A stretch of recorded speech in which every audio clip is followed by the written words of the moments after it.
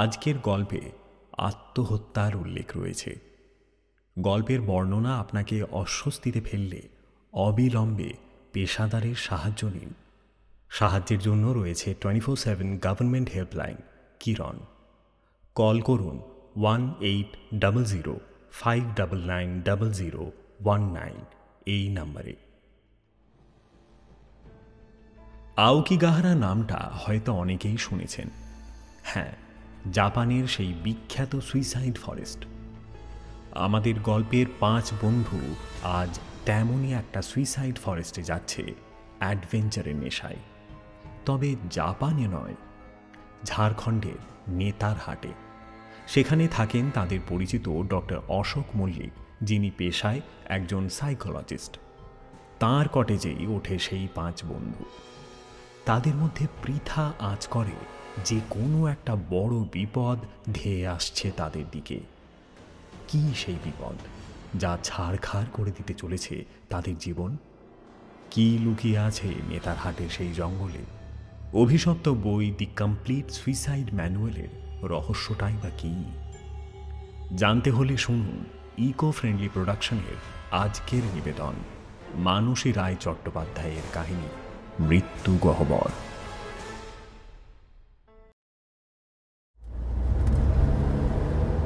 আমাদের গাড়িটা যখন কলকাতা ছেড়ে বের হলো তখন বেশ খানিকটা বেলা হয়ে গেছে। গন্তব্যে পৌঁছাতে পাড়ি দিতে হবে প্রায় 550 কিলোমিটার। আমরা 5 জন, মানে আমি, দিব্যেন্দু, নীলাদ্রি, তৃণা আর প্রীতম যাচ্ছি নেতারহাটে সুইসাইড ফরেস্টের গল্প শুনতে। সেই স্কুল লাইফ থেকেই বন্ধুত্বের সূত্রপাত। চাকরি জীবনে এসেও ভাঁটা পড়েনি বন্ধুত্বে।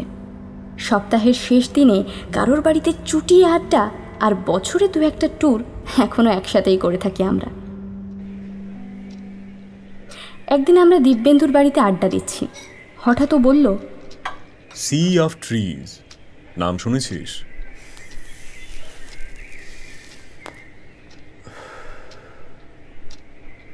দিব্যেন্দু হলো আমাদের গ্রুপের পান্ডা। একদিকে ও আমাদের ট্যুর প্ল্যানার, অন্যদিকে ক্যাশিয়ার। সত্যি বলতে ওর মতো বিচক্ষণ ছেলে আমি খুব কমই দেখেছি। কিরে, চুপ কেন সব? জানিস না কেউ? প্রীতম চেয়ারে হেলান দিয়ে বসেছিল, বলল, হ্যাঁ, আমাদের এই গ্রুপে একমাত্র সব জানতা তো তুই আছিস ভাই, কেন আর লজ্জা দিচ্ছিস? তৃণা চোখ সরু করে দিব্যেন্দুর দিকে তাকিয়ে আছে। নীলাদ্রি একটা সিগারেট ধরিয়ে জানলার পাশে গিয়ে দাঁড়িয়েছে। সিগারেটের কুণ্ডলীকৃত ধোঁয়া খোলা জানলা দিয়ে বাইরে পাড়ি দিয়েছে, যেন কোনো অজানার উদ্দেশ্যে। একটু গম্ভীর হয়ে দিব্যেন্দু বলল, যে ফরেস্টের কথা আমি বলছি সেটা জাপানে আছে, বুঝলি? বাবা, একেবারে জাপান বলে নীলাদ্রি ফিক করে হাসলো। ওকে একেবারে গুরুত্ব না দিয়ে দিব্যেন্দু বলে চলল, জানিস, স্থানীয়দের কাছে এই জঙ্গলটা আওকিগাহারা জুকাই নামে পরিচিত। এই জুকাই শব্দটার অর্থ গাছের সাগর। আরে, তুই মনে হয় সুইসাইড ফরেস্টের কথা বলছিস, তাই না? Very good Pritha. জানিস তো, প্রচুর বই পড়ার না এটাই হচ্ছে সুফল। বাকিদের তো বোঝাতেই পারি না রে। ভাই, তুই এখন গল্পটা বল, বুঝলি? আমরা চলে গেলে পৃথা তো কম করে আরো 1 ঘন্টা থাকবে, তখন না হয় রোম্যান্সটা। তবে রে শালা, আজ তোকে। দিব্যেন্দু দৌড়ে গিয়ে নীলাদ্রির পিঠে গুম করে কিল বসিয়ে দিল। আমি প্রসঙ্গ পাল্টাতে বলে উঠলাম, জানিস, ওই জঙ্গলের মাটিতে ম্যাগনেটিক আয়রনের পরিমাণ এত বেশি যে সেলফোন সার্ভিস, জিপিএস সিস্টেম, এমনকি কম্পাস পর্যন্ত কাজ করে না। ওই জঙ্গলে একবার গেলে মানুষ নাকি আর ফিরে আসে না। এবার আমাকে থামিয়ে দিব্যেন্দু বলল, ওই জঙ্গল নিয়ে প্রচুর মিথ। ওখানে ঢোকার পর নাকি প্রত্যেকের মনে হবেই যে অরণ্যের নিস্তব্ধতা ভেঙে এসে অন্যায় করেছে। যেন এই পথে কোনো ইউটার্ন নেই, ফেরার পথ বন্ধ। যেন গাছের পাতারা একে অন্যকে ফিস ফিস করে হুঁশিয়ারি বার্তা দিচ্ছে। আমার এসব শুনে ভয় করছে রে। কাঁপা গলায় বলল আমাদের গ্রুপের সবচেয়ে সহজ সরল আর ভীতু সদস্য তৃণা। ওকে পাত্তা না দিয়ে দিব্যেন্দু বলে চলল, একটা আদিম কোনো রহস্য লুকিয়ে আছে ওই জঙ্গলে। একবার ভেবে দেখ, গভীর বনে গাছের ডালে ঝুলন্ত অবস্থায় কত দেহ পাওয়া গেছে। কোনোটা তাজা, আবার কোনোটা পচে গলে হাড় কঙ্কাল বের হয়ে গেছে। তবে সুইসাইড বন্ধ করার জন্য উদ্যোগ কিন্তু সরকার নিয়েছিল বহুদিন আগে থেকেই। জানিস, 1970 সালে পুলিশ, স্বেচ্ছাসেবক আর রিপোর্টারদেরকে নিয়ে একটা দলও নাকি তৈরি হয়েছিল। একটু থামল দিব্যেন্দু, তারপর গলা খাঁকারি দিয়ে বলল, তোদের এত কথা কেন বলছি জানিস? ফেসবুকে আমার বাবা তার এক বন্ধুকে হঠাৎ করে খুঁজে পেয়েছে মাস দুয়েক আগে। ওর গল্প তো আমি ছোট থেকেই শুনে আসছি, কিন্তু দীর্ঘদিন কোনো যোগাযোগ ছিল না। আসামের ডিব্রুগড়ে ওরা নাকি পাশাপাশি কোয়ার্টারে থাকতো এক সময়। সত্যি ভাবাই যায় না, ফেসবুক না থাকলে। তৃণা কফিতে ছোট্ট চুমুক দিয়ে বিড়বিড় করল। ছোটবেলায় বাবা আর কাকু নাকি একসঙ্গে স্কুলে পড়তো। আসাম তো এমনিতেও সবুজে ঘেরা, আশেপাশের গভীর জঙ্গলে সুযোগ পেলেই নাকি দুজনে চলে যেত লুকিয়ে। তা এত বছর পর পুরনো বন্ধুকে ফিরে পেয়ে বাবার তো আনন্দ আর ধরে না। এখন তো ফোনে রোজ রাত জেগে গল্প চলে দুজনের। আচ্ছা জানিস, উনি কিন্তু একজন সাইকোলজিস্ট, 2 বছর জাপানেও ছিলেন কিছু রিসার্চ ওয়ার্কের জন্য।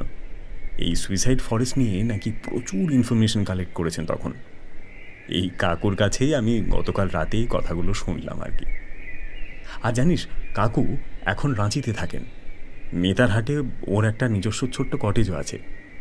এমনিতে সিজন ছাড়া তো ট্যুরিস্ট প্রায় থাকেই না, তবে কাকু নিজে মাঝে মধ্যেই চলে যান।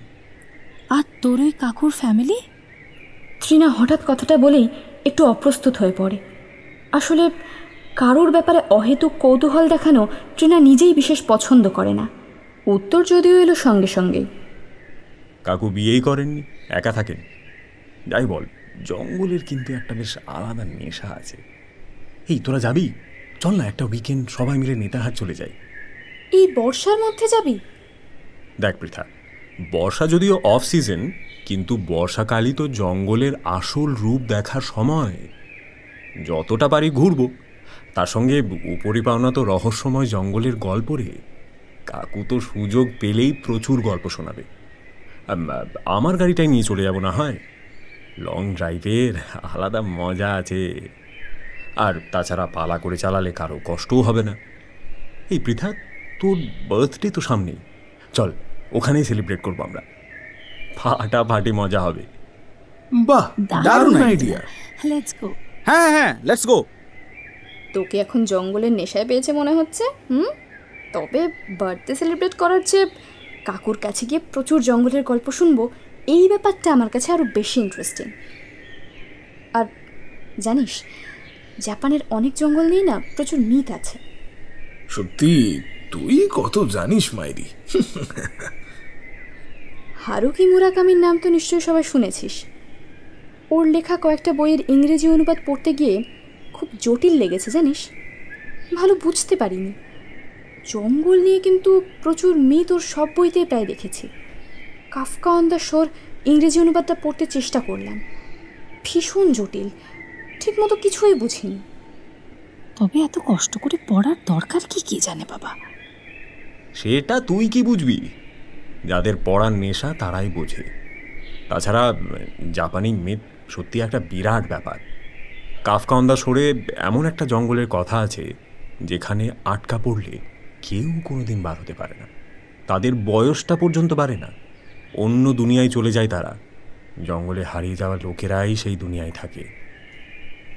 ওর সমস্ত লেখাতেই দেখবি এই সুপার ন্যাচারাল ব্যাপারটা বিশেষভাবে থাকে। বাদ দিনে এসব কথা, আমরা জঙ্গলে বেড়াতে গিয়ে খুব এনজয় করব, প্রচুর প্রচুর ঘুরব। জঙ্গলে এমনিতেই আমার একটু ভয়, তার মধ্যে আবার সুইসাইড ফরেস্ট নামটা শোনার পর থেকেই কেমন বিশ্রী একটা অস্বস্তি হচ্ছে। Suicide forest? যেটুকু জানি ওটার আসল নাম কিন্তু আওকিগাহারা। গোটা জঙ্গলটা একটা সুপ্ত আগ্নেয়গিরির উপরে অবস্থিত। জঙ্গলের ভেতরটা নাকি দিনেও অন্ধকার। আচ্ছা, সুইসাইড করার কারণ কি? আর তাছাড়া শুধু শুধু জঙ্গলের মধ্যেই বা মরতে যাবে কেন?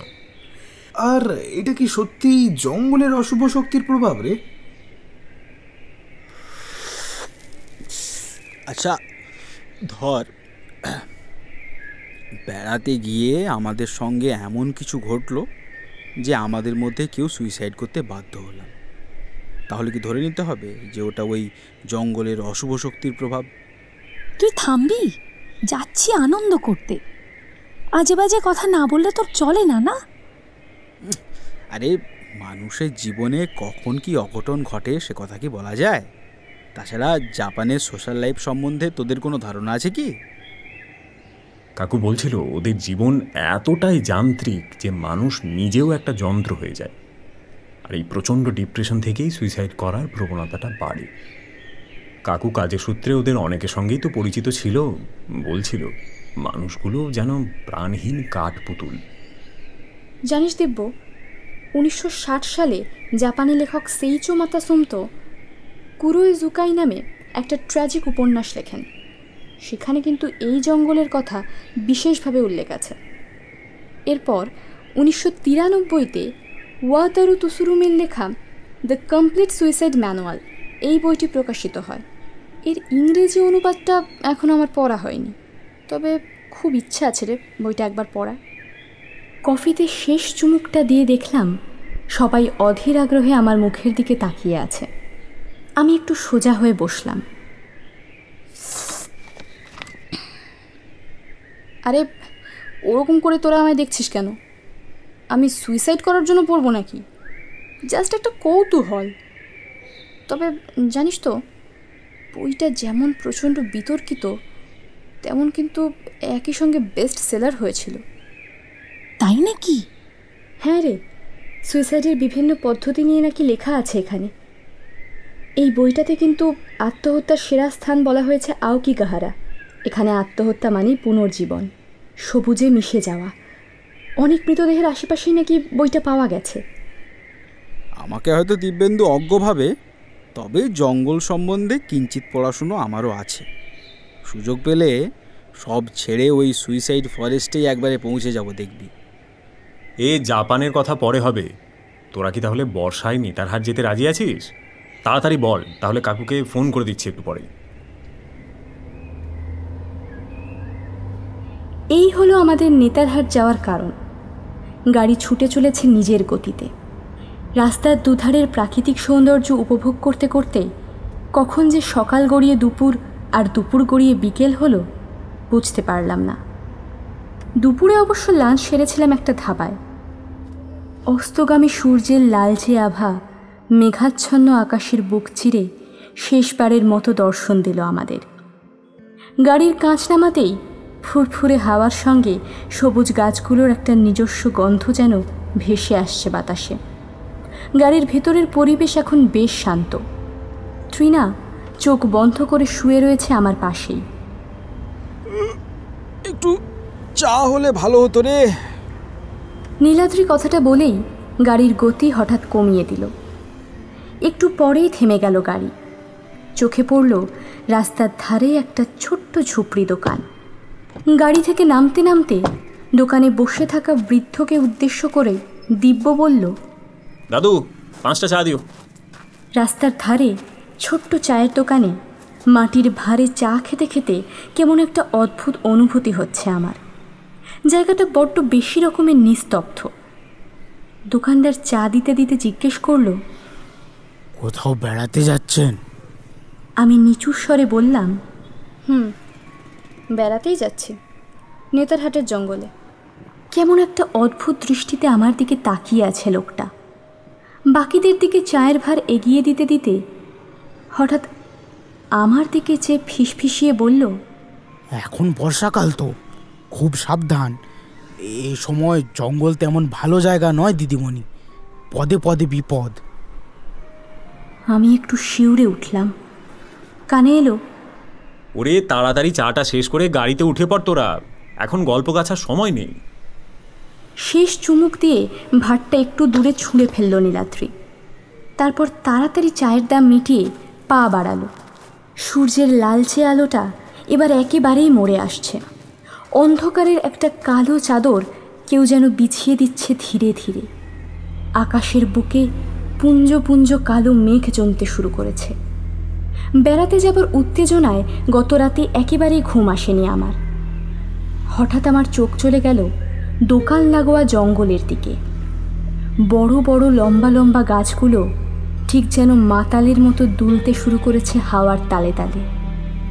তবে কি এটা ঝড়ের পূর্বাভাস, নাকি কোনো বিপদের অশুভ সংকেত? কিছু বুঝে ওঠার আগেই হঠাৎ শুরু হয়ে গেল টিপ টিপ করে ঝিরিঝিরি বৃষ্টি। একটা অচেনা ভয় জানি না কেন আষ্টে পৃষ্ঠে চেপে ধরল আমাকে। কেন ভয় পাচ্ছি? কিসের ভয় পাচ্ছি? নিজের সঙ্গে এক প্রকার বোঝাপড়া শুরু হলো আমার। বারবার কেন মনে হচ্ছে কোনো ভয়ঙ্কর বিপদ আমাদের দিকে চুপিসারে এগিয়ে আসছে।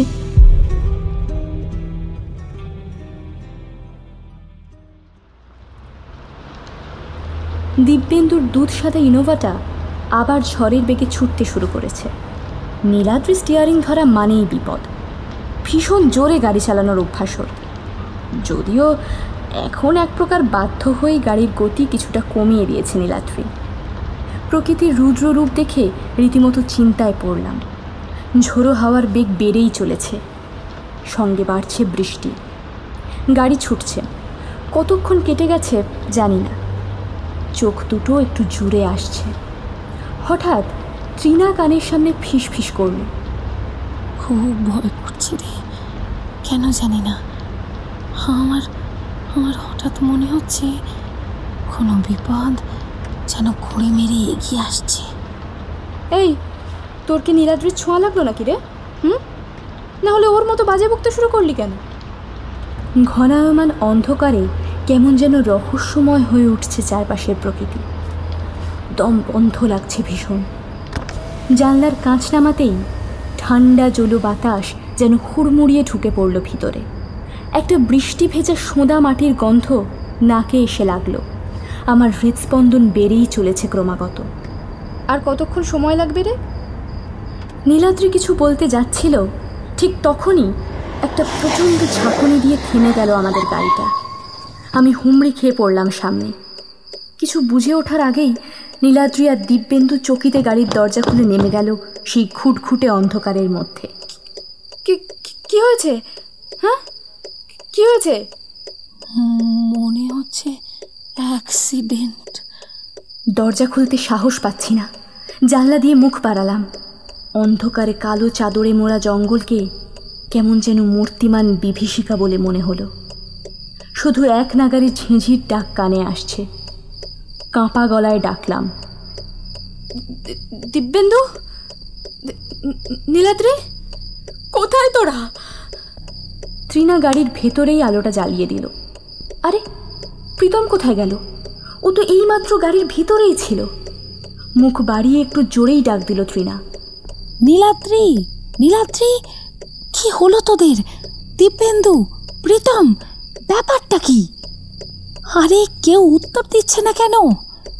ট্রিনা গাড়ির দরজা খুলে নামতে যাচ্ছিল, ঠিক তখনই একটা অস্পষ্ট অবয়ব আমাদের জানলায় এসে হাজির হলো। সেই অবয়বটা স্পষ্ট হতেই ভয়ে আতঙ্কে আমরা শিউরে উঠলাম। গাড়ির ভিতরের আবছা আলোয় একটা থেঁতলে যাওয়া রক্তাক্ত বিভৎস মুখ জানলায় এসে দাঁড়িয়েছে। এখনই পালিয়ে যাও, না হলে কেউ বাঁচবে না। কে কে কে আপনি? চকিতে যেন কোথাও মিলিয়ে গেল লোকটা। চারপাশে খুটখুটে অন্ধকার আর অসহ্য একটা নীরবতা। কোথায় গেল লোকটা? আমি আমার পাশের জানলা দিয়ে বাইরে মুখ বাড়ালাম। ঠিক তখনই পিঠে একটা হিমশীতল হাতের স্পর্শ। ট্রিনা কোথায়? আমার পাশের সিটে এখন বসে আছে সেই বিভৎস মুখের লোকটা। ওর হাতে ধরা বইটা দেখে আমি চিৎকার করে উঠলাম, দ্য কমপ্লিট সুইসাইড ম্যানুয়াল। গাড়ির দরজাটা খুলতে চেষ্টা করছি প্রাণপণে। কি আশ্চর্য, দরজা খুলছে না কেন?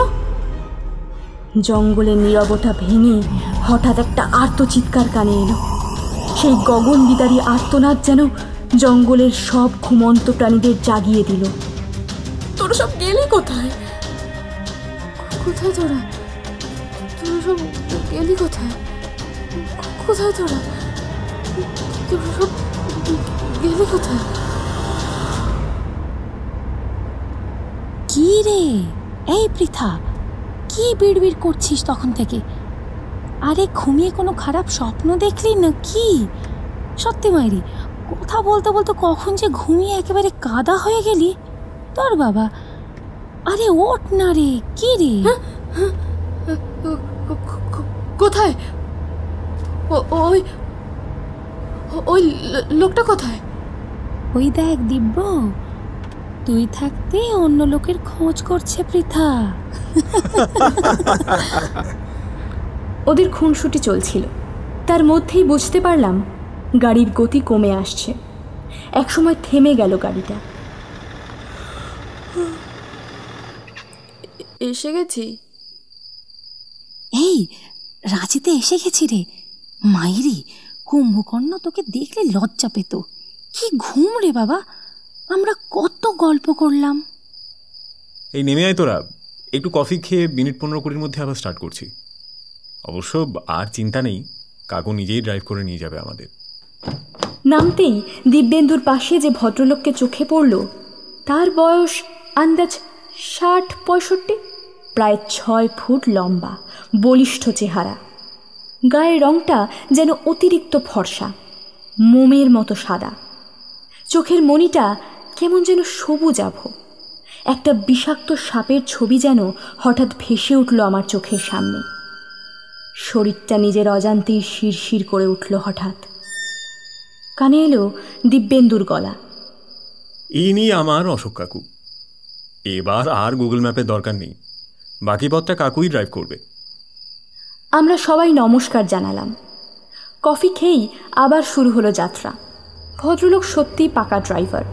অন্ধকার রাতে দুপাশে ঘন জঙ্গলের বুক চিরে ছুটে চলেছে আমাদের গাড়ি। প্রীতম এবার সামনে গিয়ে বসেছে ওর পাশে। ড্রাইভিং থেকে ছুটি পেতেই নীলাদ্রি ট্রিনার পাশে চলে এসেছে। ওদের সামনের বছরেই বিয়ে। এখন আমার পাশে দিব্যেন্দু। ওর বলিষ্ঠ হাতের ছোঁয়া পেতেই আমার ভয় যেন এক নিমেষে উধাও হয়ে গেল। ওকে চিমটি কেটে ফিসফিস করে বললাম, এই গাড়িতে তোর কাকু আছে কিন্তু। দিব্যেন্দু পাত্তা না দিয়ে আমার গালে ঠোঁট ছোঁয়ালো। নিস্তব্ধ অন্ধকারের বুক চিরে প্রচণ্ড গতিতে ছুটছে আমাদের গাড়িটা।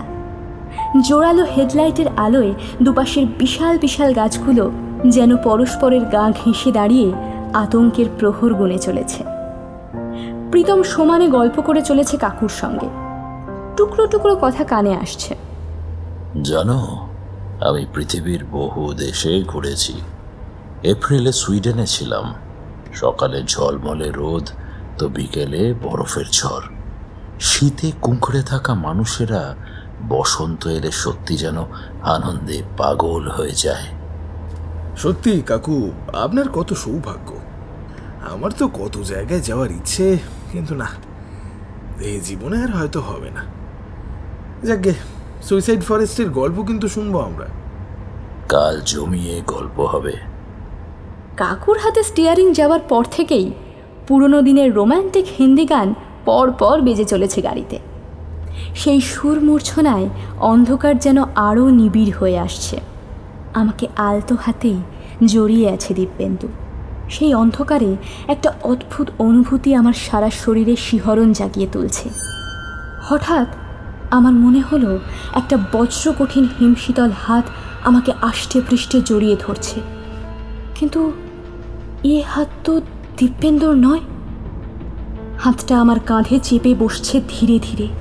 তারপর কাঁধ ছেড়ে হাতের আঙুলগুলো আমার গলায় খেলা করছে কিলবিল করে, যেন একটা হিলহিলে সাপ আমাকে ধীরে ধীরে পেঁচিয়ে ধরছে এখন। ঠিক তখনই কেউ কানের কাছে বিশ্রী ভাঙা গলায় অজানা ভাষায় কিছু একটা বলে উঠল। আমার মুখের খুব কাছে অন্ধকারে যে মুখটা এগিয়ে এসেছে তাকে আমি দেখতে পাচ্ছি না, শুধু তার সবুজ চোখ দুটো অন্ধকারে জ্বলছে, আর হাতের আঙুলগুলো ক্রমশ চেপে ধরছে আমার গলা।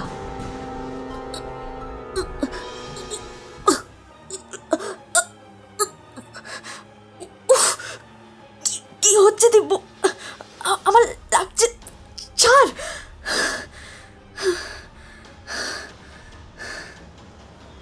কিরে, কি হলো? জল খাবি?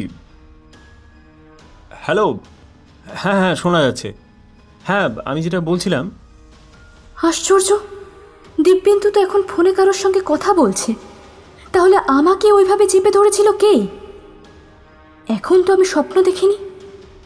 তাহলে কি পুরোটাই মনের ভুল, নাকি এটা সত্যি কোনো বড় বিপদের অশনি সংকেত?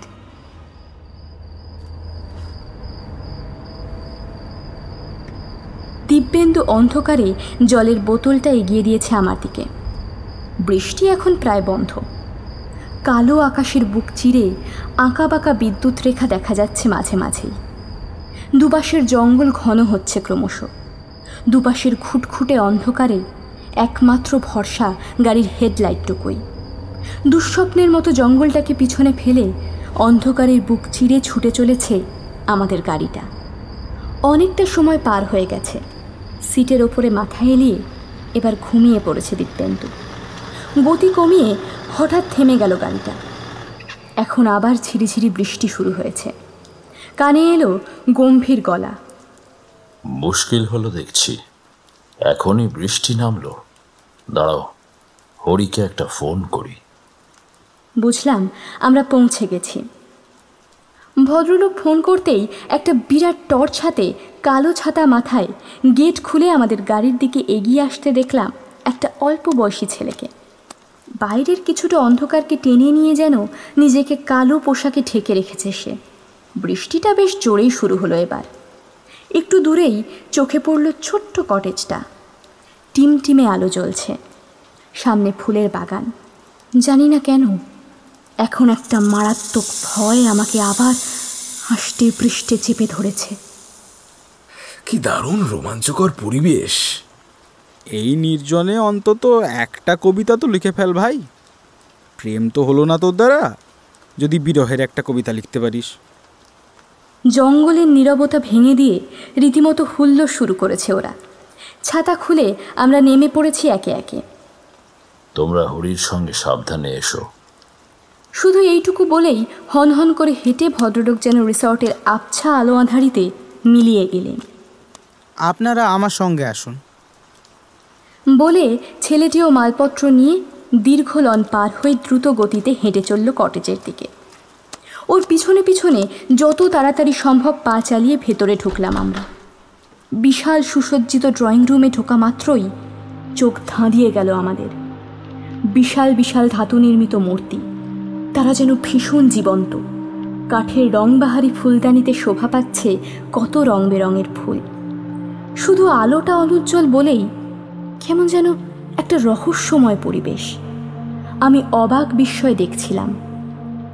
ট্রিনা কোনায় রাখা নরম সোফায় শরীর এলিয়ে দিয়ে বলে উঠল, আর পারছি না, বড্ড ক্লান্ত লাগছে রে।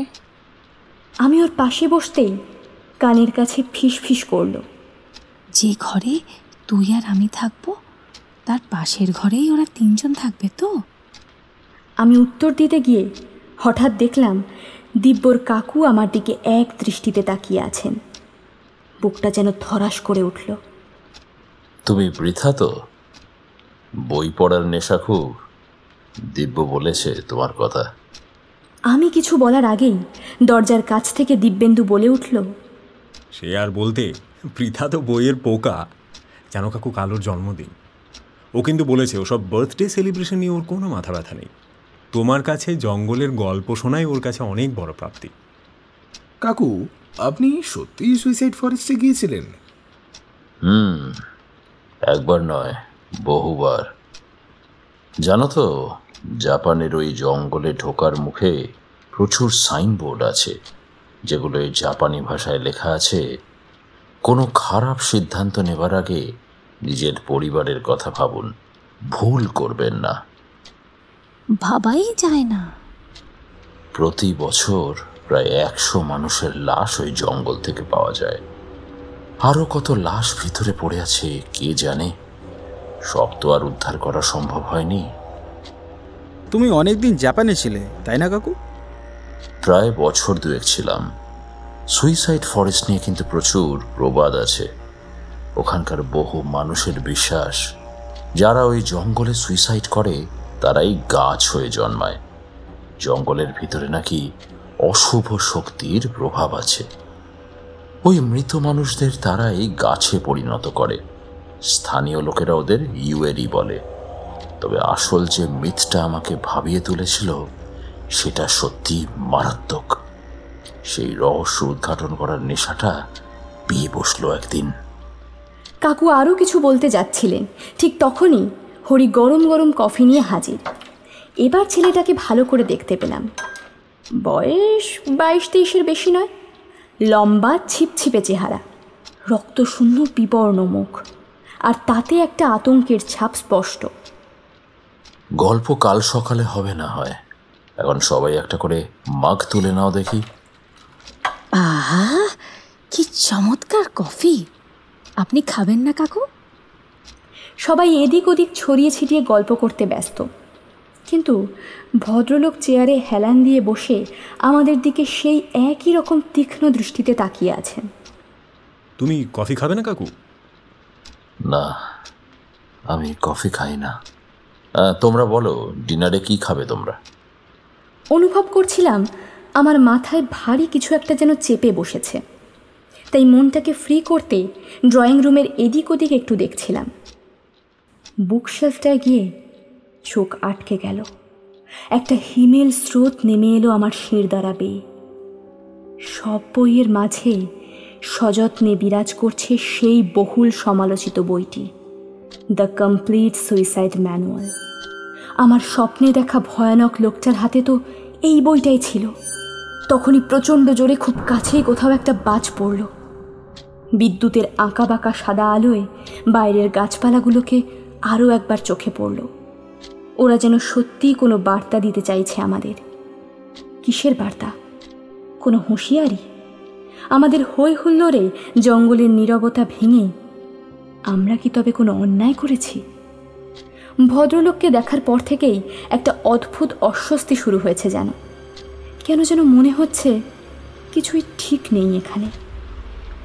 পৃথা, পৃথা, হ্যাঁ এই পৃথা, হ্যাঁ হ্যাঁ হ্যাঁ হ্যাঁ বলছি আমরা চিকেন আর রুটি খাবো। তুইও তো তাই নাকি? হ্যাঁ, চিকেন? কি চিকেন? দেখ, এই ওরও চিকেন আর রুটি। তুমি কি খাবে কাকু? আমার শরীরটা বিশেষ ভালো নেই রে, আজ আর কিছু খাবো না। এতটা জার্নি হয়েছে, তোরাও নিশ্চয়ই খুব টায়ার্ড। কাল সকালে জমিয়ে গল্প করব। এখন তাড়াতাড়ি ডিনার করে তোরা বরং শুয়ে পড়। চলুন আপনাদের ঘরগুলো দেখিয়ে দিচ্ছি। কেয়ারটেকার ছেলেটি এসে দাঁড়িয়েছে দরজার কোণায়। কফি শেষ করে ওকে অনুসরণ করে একটা লম্বা বারান্দার কোণে এসে পৌঁছে গেছি আমরা। সে বন্ধ দরজার তালা খুলে দিতেই বুঝলাম পাশাপাশি দুটো ঘরেই আমাদের থাকার ব্যবস্থা হয়েছে। নীলাদ্রি প্যাকেট থেকে সিগারেট বার করতে করতে ট্রিনাকে বলল, এই ত্রিনা, তুই আর পৃথা ফ্রেশ হয়ে ডিনার টেবিলে চলে যা। তাড়াতাড়ি ডিনার সেরে শুয়ে পড়, কাল সকালে চুটিয়ে আড্ডা হবে। আমরাও ওই 2-4 পেগ মেরেই শুয়ে পড়ব। না, সবাই একসঙ্গে ডিনার করব, পরে তোরা রাত জেগে যা খুশি কর। একটু পরেই ফ্রেশ হয়ে আমরা সবাই হাজির হলাম ডিনার টেবিলে। বিরাট ডাইনিং রুমে গোল শ্বেত পাথরের টেবিলে আমাদের খাবার ব্যবস্থা। ছিমছাম আয়োজন, ডাল, চিকেন কারি, রুটি আর তার সঙ্গে স্যালাড। আমরা খাবার টেবিলে বসতেই কানে এলো গম্ভীর গলা, নিজেদের বাড়ি মনে করে থাকো। যা খেতে ইচ্ছে হয় হরিকে বলবে, ও বানিয়ে দেবে। কাল ব্রেকফাস্টে কি খাবেন? যা খুশি দিও ভাই, আমাদের কোনো আপত্তি নেই। বাকি কথাগুলো আমার কানে ঠিক মতো ঢুকলো না, কারণ আমি লক্ষ্য করছিলাম হরির হাত দুটো অসম্ভব কাঁপছে। আমার পিছনেই দাঁড়িয়ে আছে অশোক কাকু। আমি ওর মুখ দেখতে পাচ্ছি না। কেন যেন মনে হচ্ছে ঘরের কোনো গোপন কোণ থেকে দুটো সবুজ চোখ আমাকে এক দৃষ্টিতে দেখছে। আমার হঠাৎ ভীষণ শরীর খারাপ লাগছে। একটা রুটি নাড়াচাড়া করেই উঠে পড়লাম। বড্ড বমি আসছে। ওয়াশরুমটা কোন দিকে? কি হয়েছে পৃথা? শরীর খারাপ লাগছে? তুই খেয়ে নে, আমার শরীরটা খুব খারাপ লাগছে। আসুন ম্যাডাম, আসুন, বাথরুম এদিকে। বাথরুমে ঢুকতে না ঢুকতেই দৌড়ে গিয়ে বেসিনে বমি করে ফেললাম।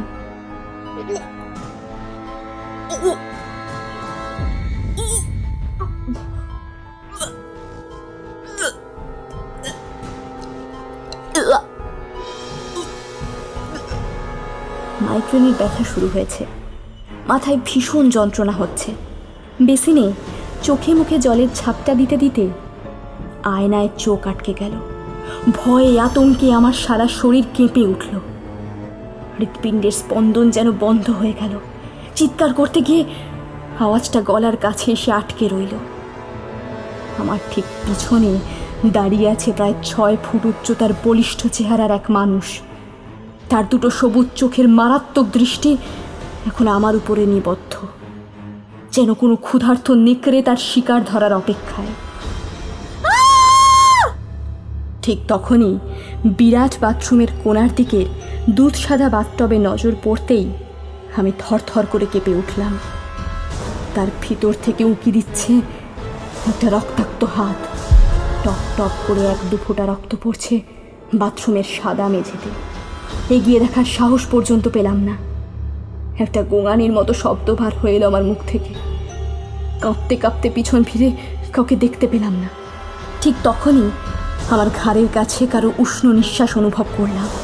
সাপের মতো হিলহিলে নরম কিছু একটা বস্তু পেঁচিয়ে ধরছে আমার গলা। গলার নলিতে চাপটা বাড়ছে ক্রমশ। মাগো, দম বন্ধ হয়ে আসছে আমার। হঠাৎ দরজায় খুব জোরে ধাক্কা পড়ল। আমি চিৎকার করতে চেষ্টা করছি, আমার গলা দিয়ে শব্দ বার হচ্ছে না কেন। প্রাণপণে বাথরুমের দরজা ধরে টানছি, আরে খুলছে না কেন। 2-1 বার আপ্রাণ টানাটানি করতেই হঠাৎ খুলে গেল দরজা। হরি দরজার ঠিক সামনেই দাঁড়িয়ে, ওর চোখে পাথরের দৃষ্টি।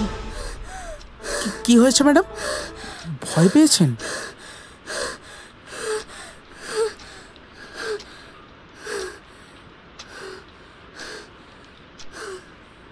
আমি প্রচণ্ড হাঁপাচ্ছি, গলা দিয়ে কোনো শব্দ বার হচ্ছে না। এখানে এসে ভালো করেননি, যত তাড়াতাড়ি সম্ভব পালিয়ে যান। আগে যারা এসেছে তারা সব। কথা শেষ করতে পারল না। ঠিক তখনই আমার চোখ গেল দরজায়। ক্ষুধার্ত নেকড়ের মতো জ্বলন্ত দৃষ্টি নিয়ে অশোক কাকু দাঁড়িয়ে আছেন তার ঘরের দরজায়। হরি রীতিমতো থরথর করে কাঁপছে। ততক্ষণে ওখানে এসে হাজির হয়েছে সবাই। কানে এলো দিব্যেন্দুর গলা। কিরে পৃথা, তুই ঠিক আছিস তো? লোকটার জ্বলন্ত দৃষ্টি মুহূর্তে যেন বদলে গেল। কোনো মেডিসিন লাগলে বলবে, আমার কাছে সব কিছুই পাবে। না, আমার কাছে আছে। কোনো মতে কাঁপা গলায় উত্তর দিয়ে আমি সোজা চলে এলাম ডাইনিং টেবিলে। খেতে পারলাম না কিছুই। আমার বড্ড বমি আসছে, একটা আষ্টে গন্ধ পাচ্ছি। আবার সেই গম্ভীর গলা ভেসে এলো। একটা রিকোয়েস্ট করব তোমাদের, রাতে কেউ ঘরের বাইরে ঘোরাঘুরি করবে না কিন্তু। 2-1 দিন আগেই একটা কেউটে ঢুকেছিল কটেজে। তাছাড়া এসব নির্জন জঙ্গলে রাতে নানা রকম শব্দ হয়, ভয় পাওয়ার কোনো কারণ নেই। একটু থেমে আরও বললেন, জঙ্গলের গাছেদের কিন্তু নিজস্ব একটা ভাষা আছে, ওরা কত কথা বলে। হাতছানি দিয়ে আমাকে ডেকে নিয়েছে কতবার। পৃথিবীর বহু জঙ্গলে আমি পাগলের মতো ঘুরেছি, ঘরে ফিরতে ইচ্ছা হয়নি। সবুজে মিশে গেলে হয়তো সত্যি আর ফেরা যায় না। একটা মারাত্মক ভয় আমাকে গ্রাস করে নিচ্ছে ধীরে ধীরে। হরি পালাতে বলছিল কেন? আগে যারা এসেছিল মানেটা কি? কথাগুলো শুনতে শুনতে কখন যে চোখ লেগে গিয়েছিল বুঝতে পারিনি। ওর কথাগুলো একদম ভালো লাগছিল না আমার। হঠাৎ ঘুমটা ভেঙে গেল। রাত বেড়েছে। পাশাপাশি শুয়ে আছি আমি আর তৃণা। সাজানো গোছানো সুন্দর ছিমছাম ঘর। ঘর সংলগ্ন বাথরুমটা বেশ বড়। আচমকা তৃণার ফিসফিসানিতে আঁতকে উঠলাম। পৃথা, এই পৃথা, একটা শব্দ পাচ্ছিস? বাথরুম থেকে আসছে মনে হচ্ছে। কিসের শব্দ? কই, আমি তো পাচ্ছি না। একটা হিসের শব্দ। ভয় করছে রে। বিষাক্ত সাপ নেই তো বাথরুমে? হোয়াট? আমি চমকে উঠে বসেছি বিছানার উপর। আচমকা কান ফাটানো বাজের শব্দ ভেসে এলো। কাঁচের জানলা যেন কেঁপে উঠল একটু। বিদ্যুতের আলোয় বৃষ্টির ফোঁটাগুলোকে সাদা দেখালো যেন। কোনো মতে উঠে বাথরুমের লাইটটা জ্বালিয়ে দিলাম। কিছুই চোখে পড়ল না। আমার সত্যি ভীষণ ক্লান্ত লাগছে। কেন জানি না শরীরটা অসাড় হয়ে আসছে ধীরে ধীরে। বারবার শুধু মনে হচ্ছে গাড়িতে দেখা সেই বিশ্রী স্বপ্নটার কথা। উফ, কি মারাত্মক! ভাবতেই আবার যেন কেমন শিরশিরানি অনুভব করলাম সারা শরীর জুড়ে। ঘুমে চোখ জুড়ে আসছে। হঠাৎ মনে হলো কিছু একটা যেন ঝাঁপিয়ে পড়লো কাচের জানলার উপরে। ওরে বাবা রে! চিৎকার করে আমাকে চেপে ধরল তৃণা। ততক্ষণে জন্তুটা মুহূর্তে মিলিয়ে গেছে কটেজের কোনো গোপন কোণায়। কি ছিল বলতো? মনে হচ্ছে খটাস জাতীয় কিছু। কি জানি, ভয় করছে রে বড্ড। চোখটা জুড়ে এসেছিল। ঘুমটা আবার ভেঙে গেল মাঝরাতে ভারী কিছু পড়ার শব্দে। কিসের শব্দ? আলো জ্বালাতে গিয়ে অবাক হলাম। ঘরের কোনো আলো জ্বলছে না। বাইরে মুষলধারে বৃষ্টি শুরু হয়েছে। আবার শব্দটা কানে আসতেই দেখলাম ট্রিনাও জেগে গেছে। এই পাশের ঘরে ওরা আছে তো? বড্ড ভয় করছে। একটা ফোন করে নি বরং। বেড টেবিলে রাখা ফোনটা হাতে নিয়ে ট্রিনা বলল, ধাত্তেরিকা, হলোটা কি? ফোন করা যাচ্ছে না তো রে। নেটওয়ার্ক ইস্যু মনে হচ্ছে। সব ঝামেলা একসাথে। ধুত, চল বেরিয়েই দেখি বরং একবার। ভয় ভয় দরজা খুলে বাইরে এলাম দুজনে। অন্ধকারে ডুবে রয়েছে চারিদিক। পাশের ঘরের দরজার সামনে এসে মাথায় যেন বাজ পড়ল। দরজার বাইরে তালা ঝুলছে। এই যে অসম্ভব! এত রাতে আমাদের না বলে ওরা কোথায় গেল? মুহূর্তে আমার মনে হলো যেন একটা মৃত্যু গহ্বরে প্রবেশ করেছি আমরা। অশোক কাকুর ঘরে নেই তো ওরা? চল একবার দেখে আসি। পুরো কটেজটা যেন একটা বিশ্রী কালো অন্ধকারের চাদর জড়িয়ে দৈত্যের মতো দাঁড়িয়ে আছে। বাইরে থেকে মেঘের গর্জন কানে আসছে। বুক কেঁপে উঠছে বারবার। করিডোর ধরে পা টিপে টিপে অতি সন্তর্পণে এগিয়ে যাচ্ছি আমরা। আমার মাথা যন্ত্রণা শুরু হয়েছে আবার। মনে হচ্ছে এই করিডোরে নিকষ কালো অন্ধকারে কেউ লুকিয়ে নেই তো। অশোক কাকুর ঘরের সামনে এসে থমকে দাঁড়ালাম। একটা আলোর রেখা দেখা যাচ্ছে কাকুর ঘরের জানলায়। মোমবাতির মৃদু আলো বলেই মনে হচ্ছে। একটু এগিয়ে যেতেই ভিতর থেকে চাপা কথাবার্তা কানে এলো, কিন্তু সেই কণ্ঠ কোনো মহিলার।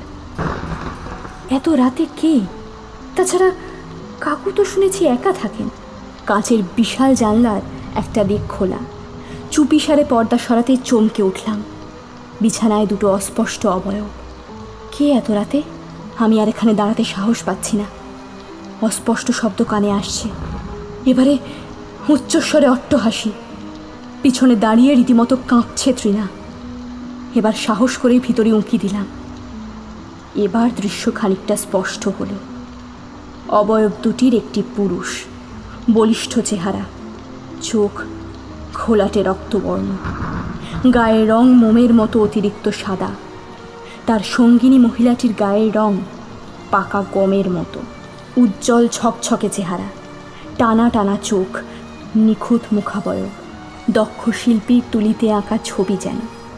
পাশাপাশি বসে দুজনে। মেয়েটির কাঁধ ছাপানো সোনালি চুলে হাত বুলিয়ে দিচ্ছে লোকটি। তারপরে মুখ কুঁজে দিয়েছে গলায়। খিলখিল করে হাসছে মেয়েটি। হঠাৎ সেই হাসি মিলিয়ে গিয়ে একটা চাপা আর্তনাদ ভেসে এলো। মনে হলো যন্ত্রণায় গোঙাচ্ছে মেয়েটি। সাদা মেঝেতে টপ টপ করে ঝরে পড়ছে রক্ত। তুই এত রাতে এখানে কি করছিস? চমকে উঠে দেখলাম ঠিক পিছনে দাঁড়িয়ে দিব্য। ঠিক তখনই আবার টিমটিমে আলোগুলো জ্বলে উঠল হঠাৎ।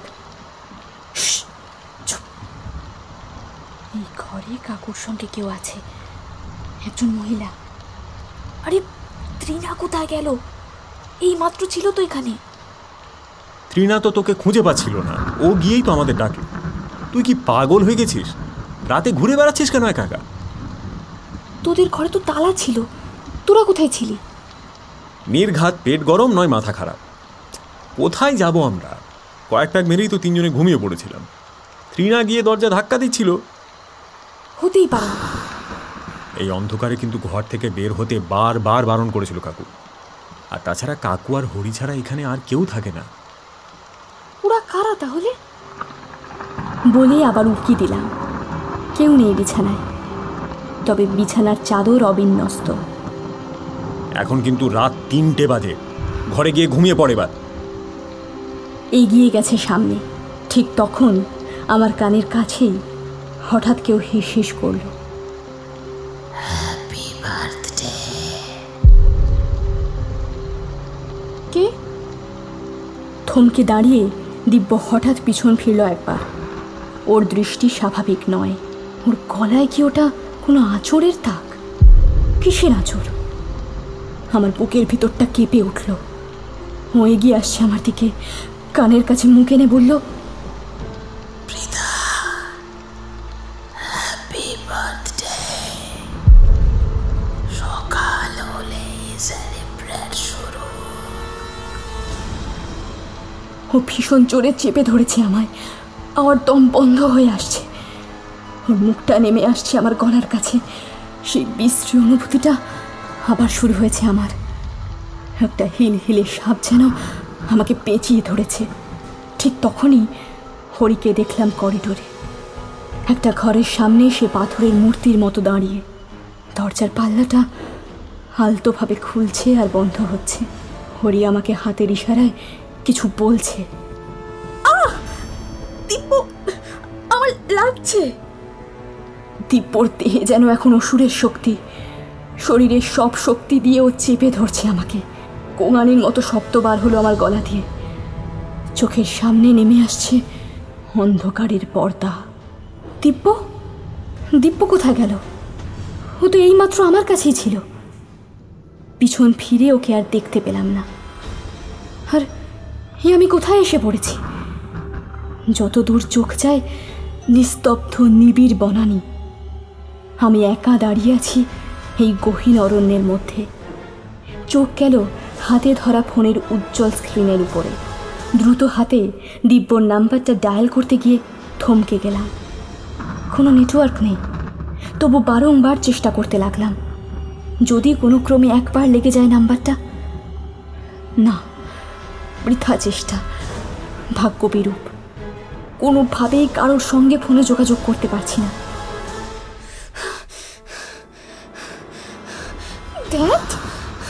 কিছুতেই হচ্ছে না। দূর। মাথায় একটা চিনচিনে ব্যথা শুরু হয়েছে। কানে আসছে নানা বিচিত্র শব্দ, নানা রকমের পাখি ডাকছে। আকাশ মেঘলা হলেও বৃষ্টি হচ্ছে না। সূর্যের হালকা নরম আলো সবুজ পাতার ফাঁকে ফাঁকে খেলা করছে আনমনে। মাথা কাজ করছে না আমার। বিভ্রান্ত হয়ে পড়েছি আমি। কি করব এখন? যে রাস্তায় এসেছিলাম সেদিক ধরে হাঁটলে কি এখান থেকে বার হতে পারবো? গলা ফাটিয়ে চিৎকার করলাম, দিব্য, কোথায় তুই? আমার আর্ত চিৎকার আমার কানেই প্রতিধ্বনিত হয়ে ফিরে ফিরে আসছে বারবার। দিশেহারা ভাবে চলতে চলতে ঠিক পিছনেই খসখস শব্দ পাচ্ছি। কাউকে দেখতে পাচ্ছি না, কেউ কোথাও নেই। না, একজন তো আছে, অবশ্যই আছে। সে যেন ছায়ার মতো অনুসরণ করছে আমাকে। কিন্তু কেন? কাউকে তো দেখতে পাচ্ছি না। আবার আকাশে কালো মেঘ জমতে শুরু করেছে।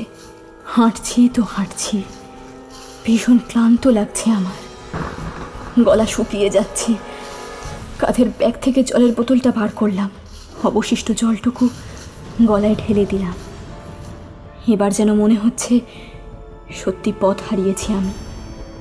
কোনো দিন আর এই জঙ্গল শেষ হবে না। দেখতে দেখতে সূর্য হেলে পড়ছে পশ্চিম দিগন্তে। ঝোড়ো হাওয়ায় গাছগুলো দুলতে শুরু করেছে মাতালের মতো।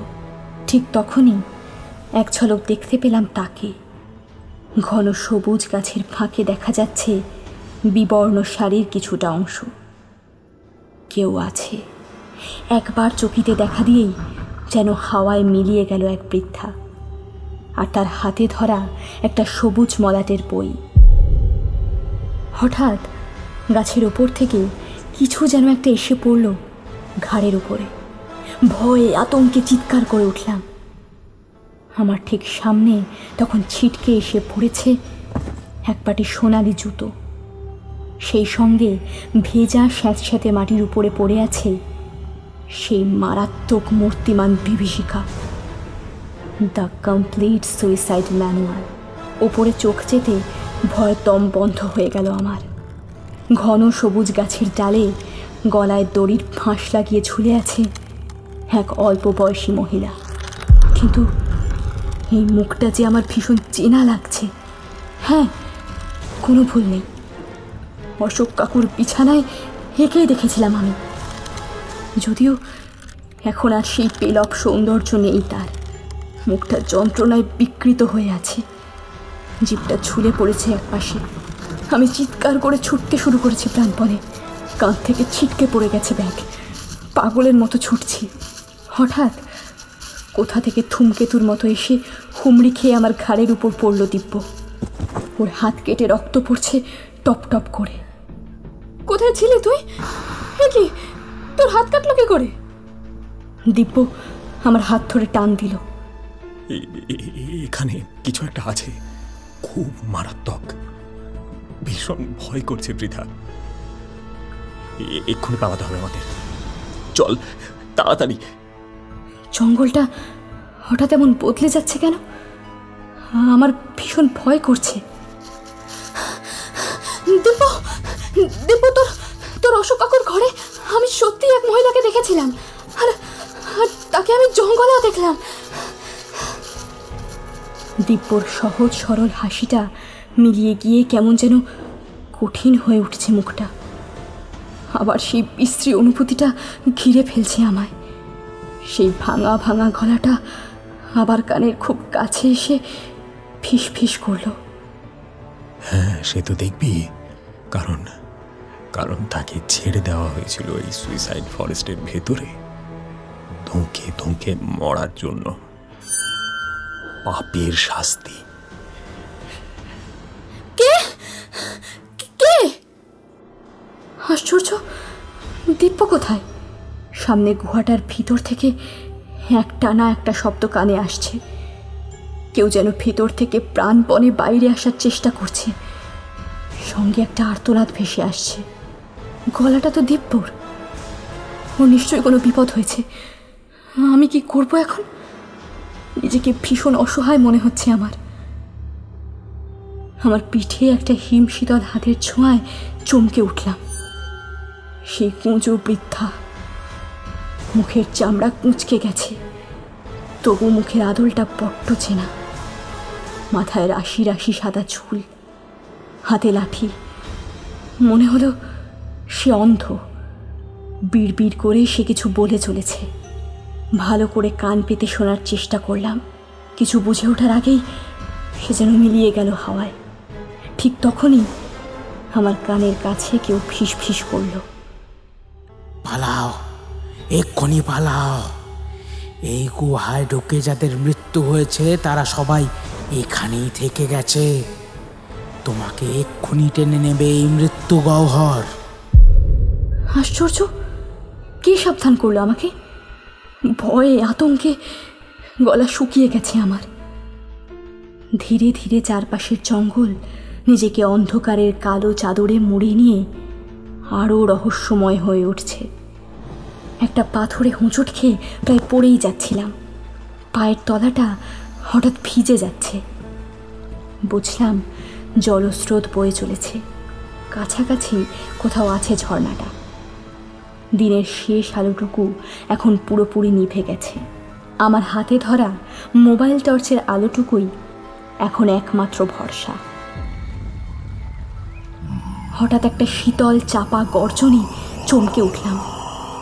পিছন ফিরে দেখলাম বেশ কিছুটা দূরে জল জল করছে দুটো সবুজাভ নীলচে চোখ, যেন মূর্তিমান বিভীষিকা। আমি পাগলের মতো ছুটছি, কোন দিকে যাচ্ছি তা জানি না। আমার ঠিক পিছনেই যেন ছুটতে শুরু করেছে একটা হিংস্র জন্তু। একরাশ ভয় আতঙ্ক নিয়ে দিকবিদিক জ্ঞান হারিয়ে উন্মত্তের মতো ছুটছি। হঠাৎ একটা বড় পাথরে হোঁচটকে ছিটকে গিয়ে মুখ থুবড়ে পড়লাম। ব্যথায় কোঁকিয়ে উঠলাম আমি। মোবাইলটা ছিটকে পড়লো একটু দূরেই। হাতড়ে হাতড়ে ওটা খুঁজে পেতেই চোখে পড়ল একটু দূরে একটা বিশাল গাছের আড়ালে পড়ে রয়েছে আরও একটা মোবাইল আর ক্যামেরা। ওগুলো তো নীলাদ্রির। আশ্চর্য, ওরা গেল কোথায়? কি হচ্ছে এসব? বড্ড নিশ্চুপ চারিদিক, প্রলয়ের আগের মুহূর্তের নীরবতা যেন। গাছগুলো সত্যিই অন্যরকম, যেন ভিতর থেকে একটা শব্দ ভেসে আসছে, অদ্ভুত শব্দ। আমি পায়ের যন্ত্রণা সহ্য করতে পারছি না আর, গলাটা শুকিয়ে কাঠ হয়ে গেছে। মোবাইলের আলোয় চমকে উঠে দেখলাম দূরে গুহার বন্ধ মুখটা সত্যিই যেন ভীষণভাবে নড়ছে। কেন জানি না আমার হঠাৎ মনে হলো এবার সত্যিই হয়তো মৃত মানুষদের হাহাকার সবাইকে শেষ করে দেবে। একটা আর্ত চিৎকার ভেসে এলো হঠাৎ। সামনে ঘন ঝোপের আড়ালে কিছু একটা সরে গেল। মোবাইলের আলোয় ভিজে মাটিতে কিছু এবড়ো খেবড়ো পায়ের ছাপ দেখলাম। ঝিরঝির করে বৃষ্টি শুরু হয়েছে। এখন গাছগুলো যেন ক্রমশ ঘন সন্নিবিষ্ট হয়ে আসছে। তাদের শিকড় যেন মারাত্মক শক্ত হয়ে জালের মতো নিজেদের বিছিয়ে দিচ্ছে পুরো জঙ্গল জুড়ে। তার মধ্যে কোনো রকম পথ করে এগোতে লাগলাম।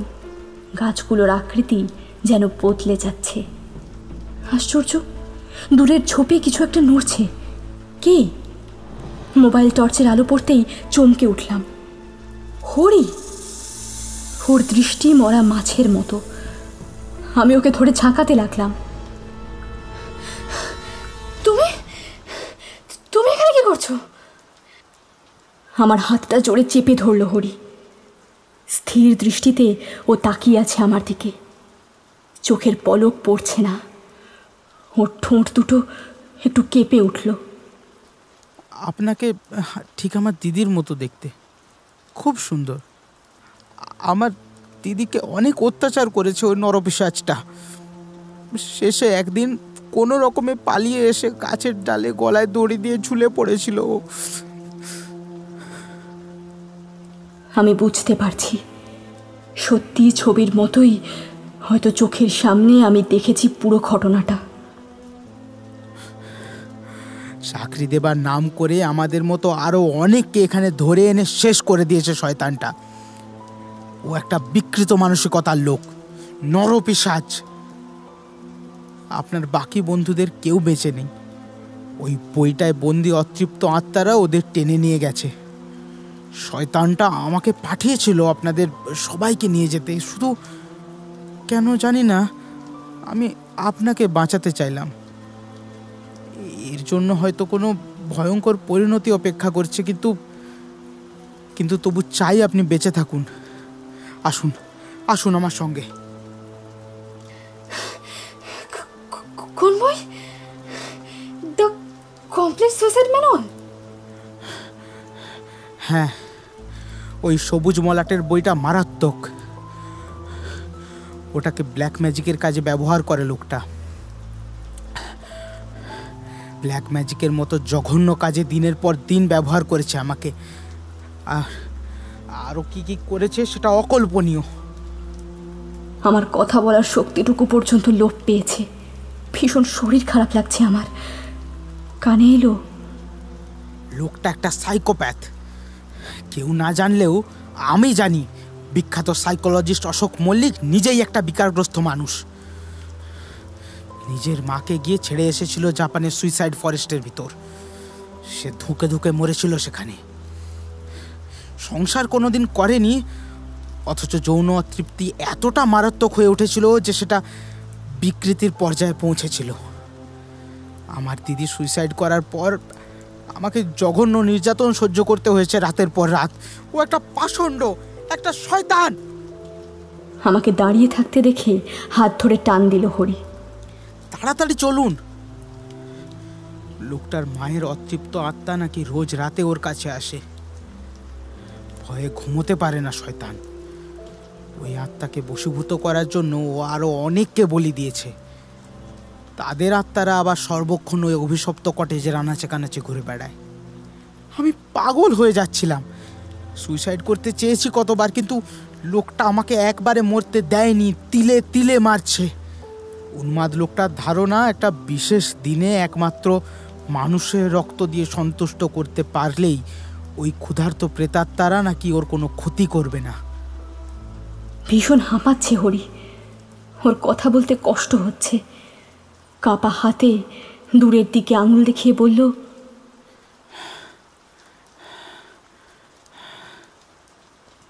সাবধান, তাড়াতাড়ি পালিয়ে যেতে হবে। ওই দরজাটা খুলে গেলেই সর্বনাশা শক্তি নিয়ে হাজির হবে শয়তানটা। খুঁটখুটে অন্ধকারে কিছুই ঠিক মতো ঠাউর করতে পারছি না। তখনই শুরু হলো মুষলধারে বৃষ্টি। যেটুকু আলো সামনে আলোকবৃত্ত তৈরি করছে তাতেই দেখতে পেলাম সরসর করে চলে যাচ্ছে দু একটা বিষাক্ত সাপ। ভিজে মাটির সোদা গন্ধ এবার নাকে এসে ঝাপটা দিচ্ছে। বাতাসের প্রচণ্ড গতিবেগ রীতিমতো অনুমান করতে পারছি।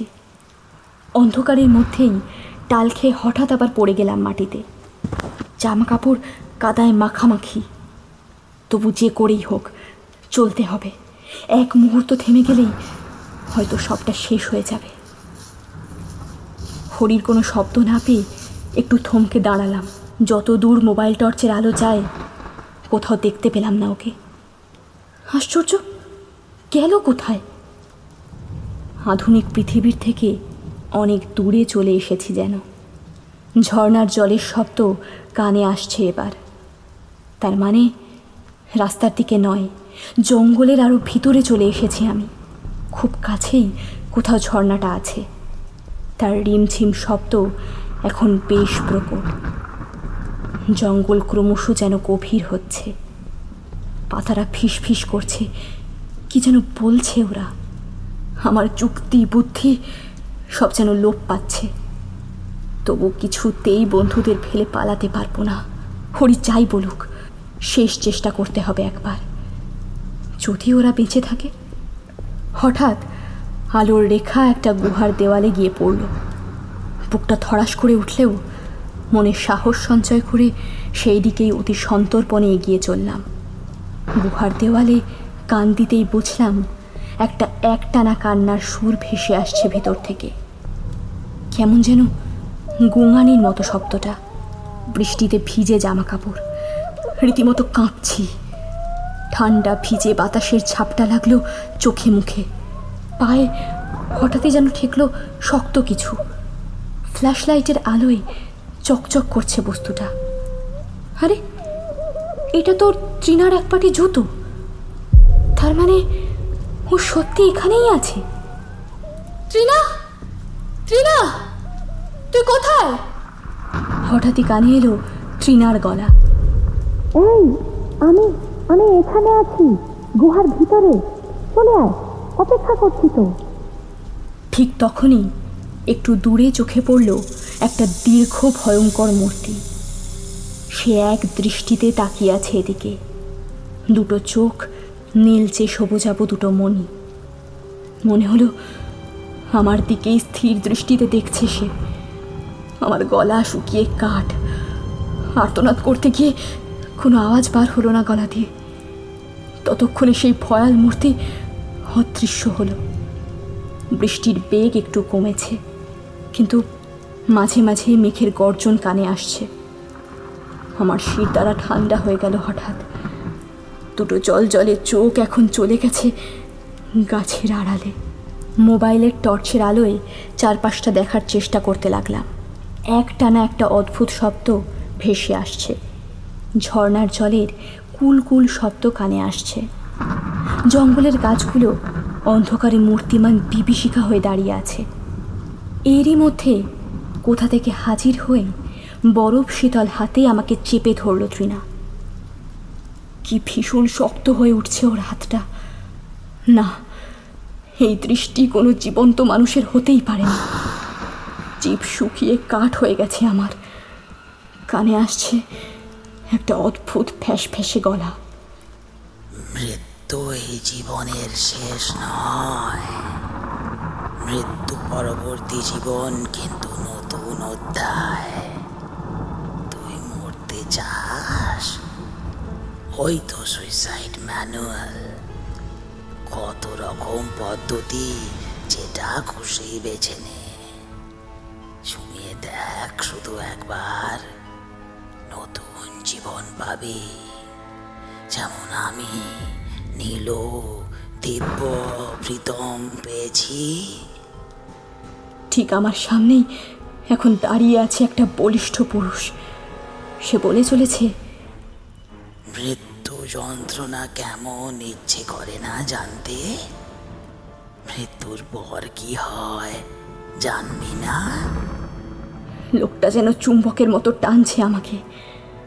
দুপাশে সারি সারি গাছ, শয়তানের জ্বলন্ত দৃষ্টি আমার উপরে নিবদ্ধ। অন্ধকারে সেই অমসৃণ পথ ধরে আমি এগিয়ে যাচ্ছি ওর দিকে। আমার মোবাইলের ট্রান্সপারেন্ট ব্যাক কভারে রাখা হরির দেওয়া সেই বিচিত্র পালকটায় হাত পড়তেই যেন এক ছটকায় দূরে সরে গেল জীবন্ত চোখ দুটো। বিশাল একটা গাছের ডাল আমার ঠিক সামনেই ভেঙে পড়ল সশব্দে। সঙ্গে সঙ্গে লোকটা যেন উবে গেল কর্পূরের মতো। তুমুল ঝড় বৃষ্টি শুরু হলো হঠাৎ। বাজের শব্দে পুরো জঙ্গল কেঁপে কেঁপে উঠছে। পায়ে একটা শক্ত কিছু ঠেকলো হঠাৎ। মোবাইলের আলোটা সেদিকে পড়তেই চিৎকার করে উঠলাম। ভিজে মাটিতে পড়ে আছে নীলাদ্রির নিথর দেহ, দুটো চোখ বিস্ফারিত। একটু দূরেই পড়ে আছে সেই অভিশপ্ত বইটা, দ্য কমপ্লিট সুইসাইড ম্যানুয়াল। আমার শরীরের সব ক্ষমতা যেন লোপ পাচ্ছে ধীরে ধীরে। অন্ধকার জঙ্গলের বুক চিরে আমি উৎভ্রান্তের মতো ছুটতে শুরু করেছি আবার। এখন গভীর রাত। আমি শুধু জানি ছুটতে ছুটতে এই ভয়ানক জঙ্গলের শেষ সীমায় পৌঁছতে হবে আমাকে। সারা শরীর বৃষ্টি ভেজা, জল জমে আছে কত ছোট বড় গর্তে। কিচ্ছু ভাবার সময় নেই আমার, কিচ্ছু ভাবার সময় নেই আমার।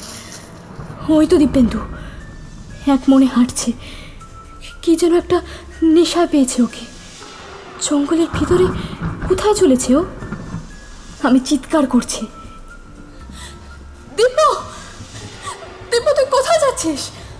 দিব্য, দিব্য। আমার গলা প্রতিধ্বনিত হয়ে নিস্তব্ধ জঙ্গলে আলোড়ন তুলছে। আমার ডাকও শুনতে পাচ্ছে না কেন? একটা ঠান্ডা স্রোত বয়ে যাচ্ছে আমার সারা শরীরে। হঠাৎ চোখের সামনে যে দৃশ্য আমি দেখলাম তাতে আমার গলা চিরে একটা আর্ত চিৎকার বার হয়ে এলো। চোখের সামনে দিব্যেন্দুর উপর কালো একটা প্রাণী ঝাঁপিয়ে পড়ল। বিদ্যুৎ চমকের মতো আমার মনে পড়ল কটেজে আমাদের ঘরের বদ্ধ জানলায় এই প্রাণীটাই তো লাফিয়ে পড়েছিল। মুহূর্তে দিব্যর শরীরটা আঁচড়ে কামড়ে ক্ষত বিক্ষত করে টেনে হিঁচড়ে ওকে গুহায় ঢুকিয়ে নিল জন্তুটা।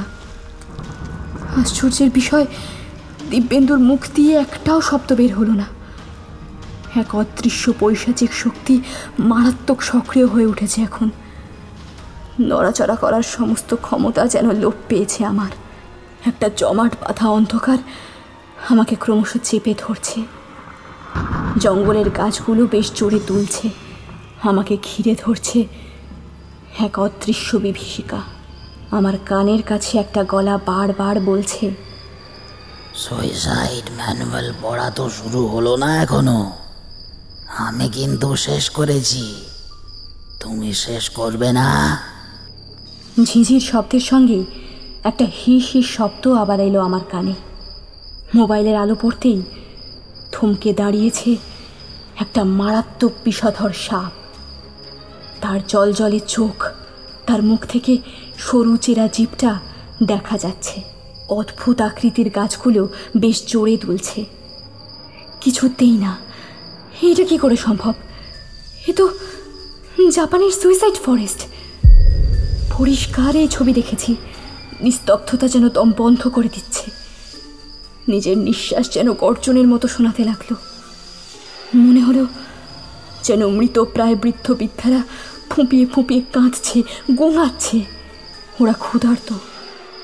গাছের বাকল আর মাটির গন্ধ কেমন যেন একটা নেশা ধরিয়ে দিচ্ছে। তবু সব কিছু উপেক্ষা করে ঊর্ধ্বশ্বাসে ছুটতে শুরু করলাম। নারকীয় জঙ্গল এখন আমাকে গ্রাস করতে চাইছে। অদ্ভুত রকমের মোচড়ানো বাঁকানো আকৃতির গাছগুলো যেন পথ রোধ করে ঘিরে ধরছে আমায়। অমসৃণ এবড়ো খেবড়ো রাস্তায় হোঁচট খেয়ে আবার মুখ থুবড়ে পড়ে গেলাম। অসহ্য যন্ত্রণা হচ্ছে পায়। ইউবাসিউট শব্দটা পাগল করে দিচ্ছে আমায়। কিছুতেই হরির দেওয়া পালকটা হাতছাড়া করিনি। বিশ্বাস থেকে অন্তত মনের জোরটুকু তো বাড়ে। হঠাৎ মনে হলো দুপাশের জঙ্গল যেন ফিকে হয়ে যাচ্ছে ক্রমশ।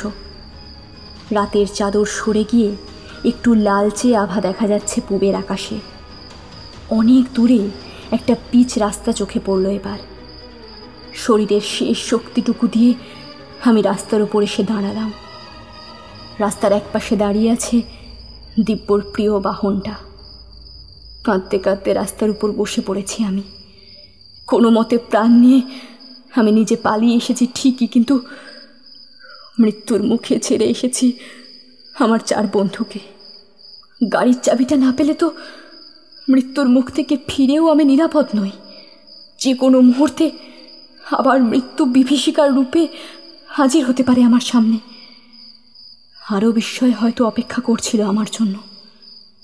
দেখলাম গাড়ির দরজাটা অল্প খোলা, চাবিটা লাগানো আছে গাড়িতেই। এ কিভাবে সম্ভব? এত কিছু এখন ভাববার সময় বা ক্ষমতা কোনোটাই আমার নেই। কোনো মতে গাড়ি স্টার্ট দিয়ে স্টিয়ারিং ধরেই বুঝলাম গাড়ি যেন ঠিকমতো আমার নিয়ন্ত্রণে নেই। হচ্ছেটা কি? চোখের জলে সামনেটা ঝাপসা হয়ে আসছে। গাড়ির গতি কমাতে গিয়েও পারছি না। গাড়িটা সত্যি যেন নিয়ন্ত্রণে নেই আমার। হঠাৎ গাড়ির মধ্যে আবার সেই ফ্যাঁস ফ্যাঁসে গলাটা শুনতে পেলাম। মাথাটা টনটন করছে অসহ্য যন্ত্রণায়। কিন্তু স্টিয়ারিং অন্যদিকে ঘুরে যাচ্ছে কেন? আমি কিছুতেই কেন পারছি না নিয়ন্ত্রণ করতে।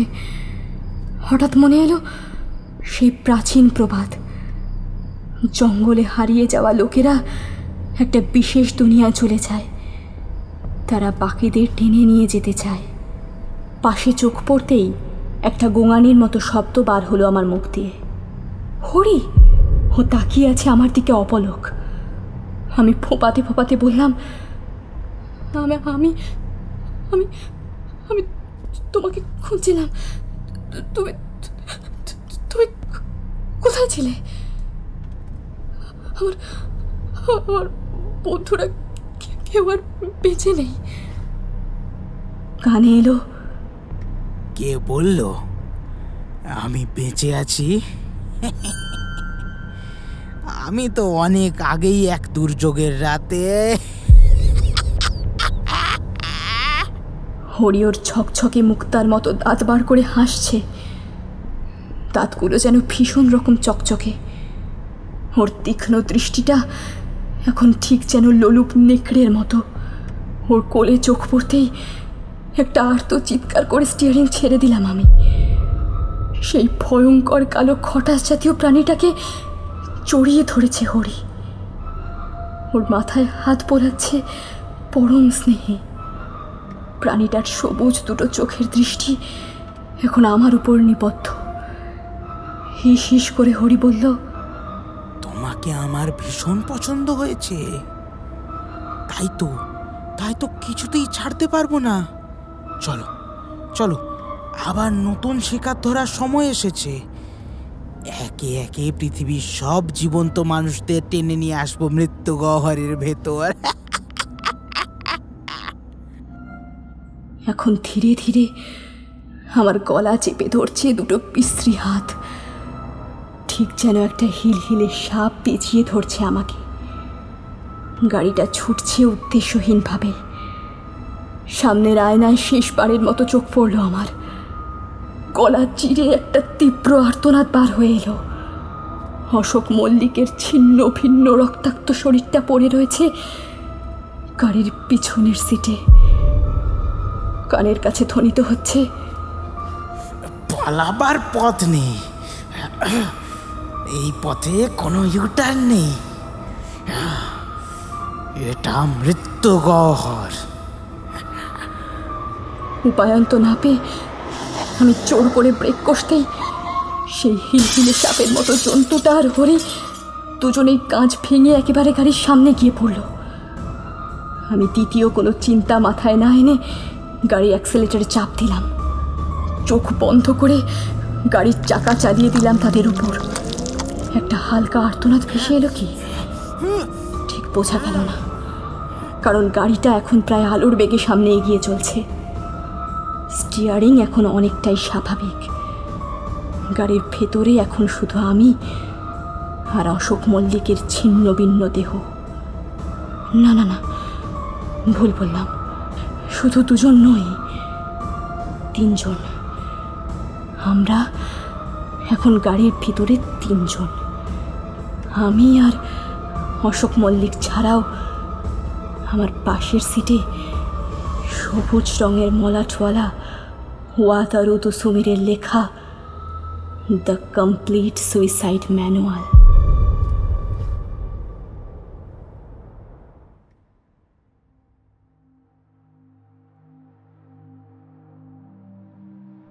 শুনলেন ইকো ফ্রেন্ডলি প্রোডাকশনের আজকের নিবেদন মানসী রায় চট্টোপাধ্যায়ের কাহিনী মৃত্যু গহ্বর। কেমন লাগলো আপনার গল্পটি কমেন্টে লিখে জানাতে ভুলবেন না। মানসী রায় চট্টোপাধ্যায়ের জন্ম 1976 সালের 5ই মার্চ হুগলি জেলার চন্দননগরে। বর্ধমান বিশ্ববিদ্যালয় থেকে বাংলায় স্নাতকোত্তর, বহু বছর ধরে বহু পত্রপত্রিকায় লেখালেখি, বেশ কিছু ছোট গল্প, ধারাবাহিক গল্প পাঠক মহলে অত্যন্ত সমাদৃত হয়েছে। সামাজিক মাধ্যমের বিভিন্ন সাহিত্যিক গোষ্ঠীতে লেখালেখির মাধ্যমেও বহুল পরিচিত তিনি। সম্পাদনার কাজে তিনি অঙ্গাঙ্গীভাবে জড়িত।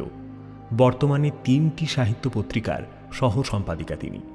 বৃত্তের বাইরে, ভয় শুধু ভয় নয়, ভয়ের আড়ালে অন্ধকার, ভয়াল ও ভয়ঙ্কর সংকলনে এবং সাহিত্য প্রবাহ, আলেখ্য ইত্যাদি সাহিত্য পত্রিকায় প্রকাশিত হয়েছে লেখিকার ছোট গল্প। প্রথম প্রকাশিত একক গল্প সংকলন চুপ কথার অন্তরালে সৃষ্টি পাবলিকেশন থেকে প্রকাশিত হয়।